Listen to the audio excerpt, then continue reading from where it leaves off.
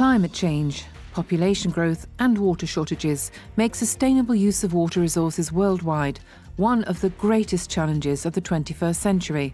We have billions of people who are living in water-stressed regions who don't have access to safe water and sanitation.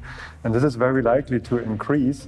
And we all have our share at this problem, and that's why we also have a responsibility to solve it. This overuse of global water resources leads to conflicting interests that we can only solve by using water efficiently and improving the living conditions in the affected regions. As a contribution to the Blue Gold, the funding measure Water as a Global Resource, in short GRoW, was established. GRoW is a research initiative funded by the Federal Ministry of Education and Research, involving a couple of hundred researchers working on sustainable water management, so bringing the global and the local together. I think there are three main problems. So one is monitoring. The decision makers have to have good information about the watersheds they are dealing with. The other is technology and finance, so that we have technical solutions, but in many cases the finance of these technical solutions is still a big problem in many parts of the world. And finally, governance is maybe the biggest issue.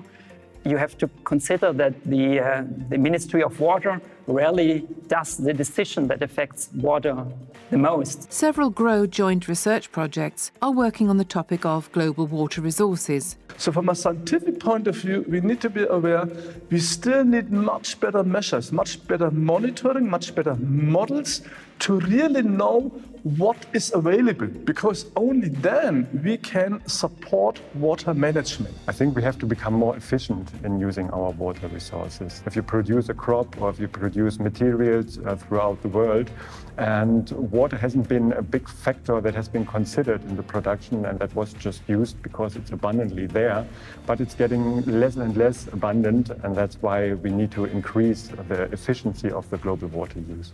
On the one hand, the problem is lack of skills and acceptance, but there are also insufficient incentives to encourage efficient and sustainable water use. We need clear incentives which are not on the level of high political discussions, but on the level where the work is done. And therefore you have to connect and bridge between the political level of decisions and enforcement in practice.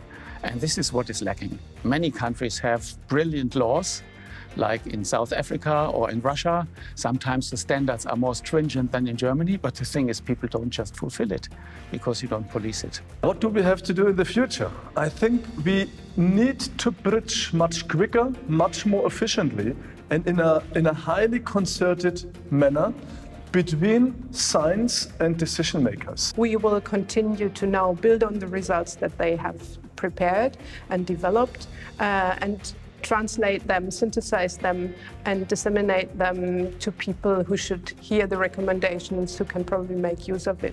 Science has got the tools available now, and now it's time to apply those tools.